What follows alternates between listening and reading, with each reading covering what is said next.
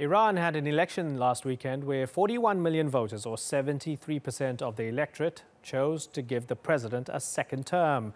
President Hassan Rouhani, they call him a moderate, reformist. He's the guy who calls for more civil liberties, the man who struck a deal with former US President Obama to curb his country's nuclear program in exchange for easing of sanctions.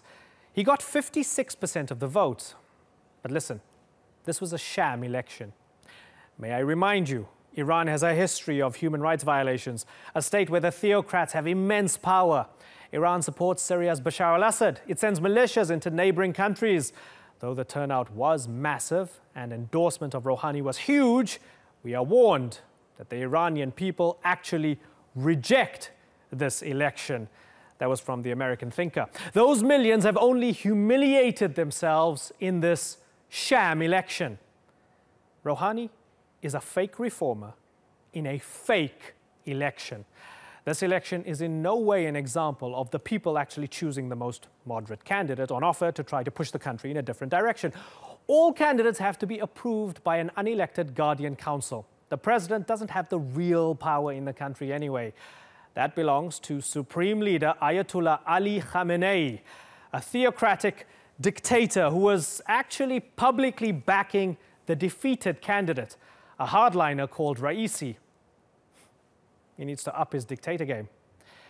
Yes, Rouhani might have said our nation's message in the election was clear. Iran's nation chose the path of interaction with the world, away from violence and extremism. But why should we believe him? He duped those young people. Think of this one guy called Abraham Lincoln. He was running for president as a so-called reformist in the US election in 1860. It was a country where women couldn't vote, and slavery was not only practiced, but an integral part of the society. In that election, Lincoln suggested as a reformist that while he doesn't like slavery, he wouldn't do away with it immediately. He wanted to put a hold on the institution in the newly acquired territories as a start. He upset the hardliners and the true reformers.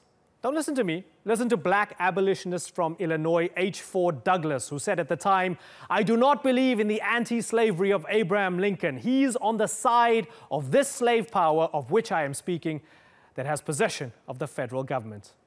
Fake reformer in a fake election in 1860.